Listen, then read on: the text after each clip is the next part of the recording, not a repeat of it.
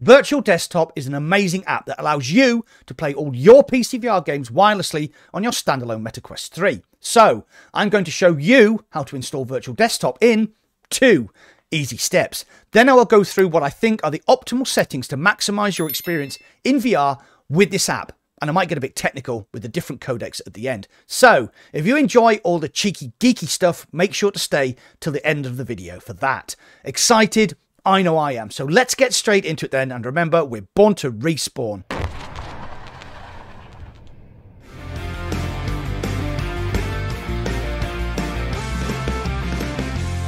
Before we start, I will be focusing on how to install and set up Virtual Desktop on my brand new Meta Quest 3. But this process works with the original Quest, Quest 2, Quest Pro, Pico Neo 3 Link and Pico 4 as well. Okay, let's get into it. Step 1.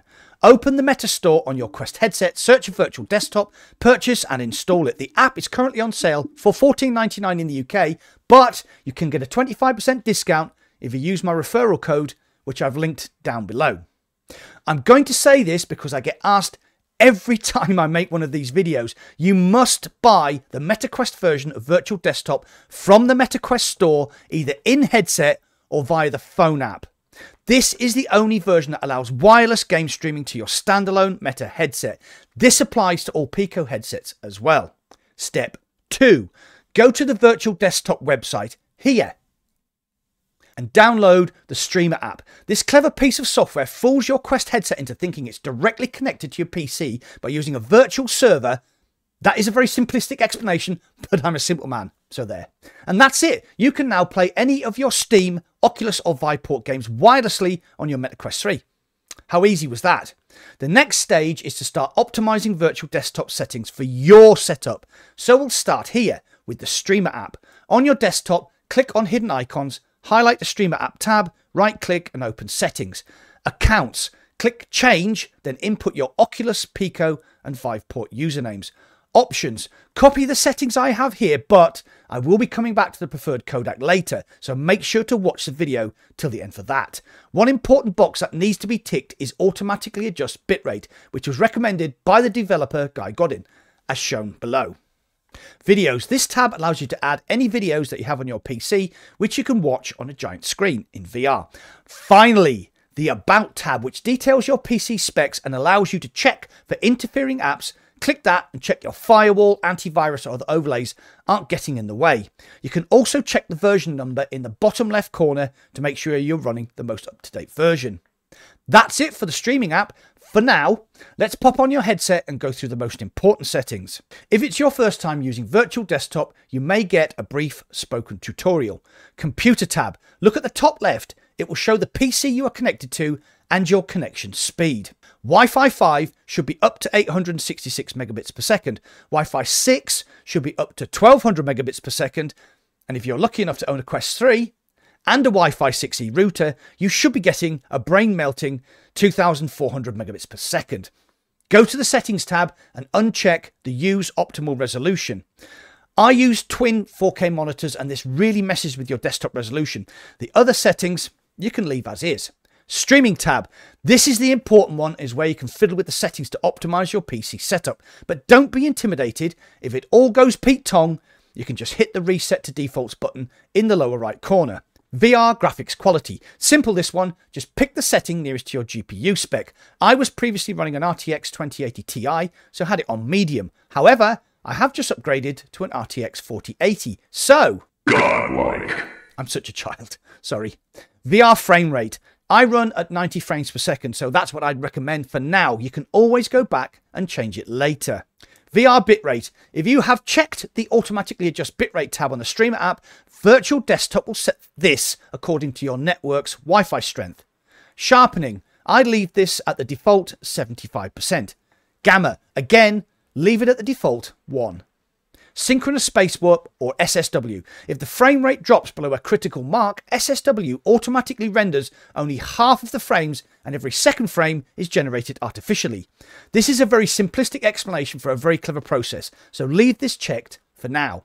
Snapdragon Game Super Resolution. Another ingenious technique which automatically upscales an image to increase detail. Make sure this is checked. Video buffering. This can reduce microstutters but adds latency.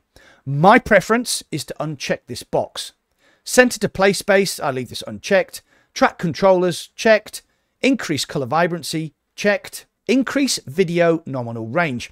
I think this makes dark spaces way too dark, as I show in this Half-Life Alyx Quarantine example. So I leave this unchecked. Show performance overlay.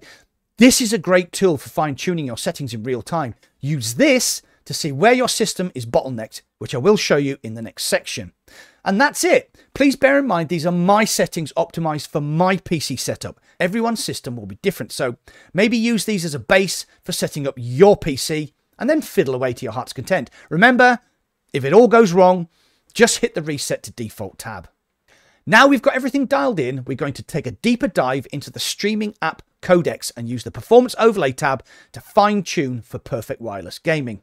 The recent 1.29.3 update has added AV1 10-bit codec specifically for Nvidia 40 series graphics cards, which is brilliant, as I've just upgraded to an Asus Republic of Gamers Strix 4080 OC, so I will be running that codec alongside my older RTX 2080 Ti to compare the performance. Additionally, with the brand new MetaQuest 3, we can now use the latest Wi-Fi 6E technology. I've purchased the TP-Link AXE75, as it's known in the EU, or AXE 5400 as it's known in the UK, so my maximum transfer rate is an eye-bleeding 2400 megabits per second. Okay, that's all the technical gubbins out of the way. Let's see how these codecs perform. I'm playing Half-Life Alyx on my RTX 2080 Ti with in-game graphics set to high, virtual desktop graphics set to medium, and bitrate set by virtual desktop at 200 megabits per second. H.264 Codec. Latency doesn't exceed 44 milliseconds with a pretty steady frame rate, hovering around 86 to 90 frames per second, and you'll see the frame rate counter shows yellow when SSW is active. Perfectly playable with great visuals and stutter-free gameplay. H.264 Plus Codec. This codec allows the bitrate to jump up to 400 megabits per second, so we should have slightly higher latency as virtual desktop is working harder to decode the extra graphical grunt, but it still never exceeds 44 milliseconds with a similar frame rate of 86 to 90. HEVC generally gives better graphical performance than H.264, but with a marginal increase in latency, but it never exceeds 49 milliseconds with a steady 86 to 90. HEVC 10-bit, a more modern codec than HEVC, latency briefly spikes above 50 milliseconds during explosion, but is steady at 47 milliseconds with a frame rate of 86 to 90. Same as all the other codecs. Before we move on to the AV1 10-bit codec and my RTX 4080, I decided to go a bit mad and run my RTX 2080 Ti on H.264 Plus on godlike graphics with video buffering enabled just to see what happens. The results were quite surprising, with latency never exceeding 59 milliseconds and a pretty rock solid 90 frames per second throughout. Virtual desktop is amazing, don't you think? Now, the daddy, the Asus Republic of Gamers Strix 4080 OC with Half-Life Alyx in-game graphics set to ultra, virtual desktop graphics set to godlike. I know, sorry, I am a child. Running the AV1 10-bit codec at 200 megabits per second. Latency is higher at up to 59 milliseconds as expected due to the jump in graphical fidelity, but the frame rate was a rock-solid 90 frames per second throughout. What you can't see though is how incredible Half-Life Alyx looks in these settings, as all footage was recorded in headset as previously stated and doesn't do the game justice in VR. I was blown away by the fidelity, small objects pop with detail, the environments were incredibly clear and sharp with jaw-dropping lighting. The sequence where you obtain the flashlight was a particular standout moment, even more creepy and scary than I remember. Just astonishing. The thing is, virtual desktop just keeps getting better and better as the developer, GODLIKE, is continuously tweaking and updating his app with better features and performance. In conclusion, virtual desktop is an essential purchase in my opinion. Being able to play any PC VR title wirelessly on your Meta or Pico headset is a peerless, liberating experience. If you are lucky, like me, and have access to a MetaQuest 3, an RTX 4080 GPU and Wi-Fi 6E, it just goes beyond the bounds of incredible. That little headset just may be the best headset at the best price currently available, and has reinvigorated my love of PC VR. Right, That's it. I'm off to play some more Half-Life Alyx. But if you enjoyed this video, please hit the like button and subscribe to my channel for more content like this. At the end of November, I will be giving away this 120GB Pico 4 headset to my channel members. Plus, there are weekly gift card and game key giveaways to boot, as well as other perks, like a shout out in every video I publish and exclusive badges and emojis. So, please consider joining my channel membership. It only costs £1.99 per month. And who knows, this headset could be yours. Well, that's it for today. Thanks for watching. I'll see you on the other side.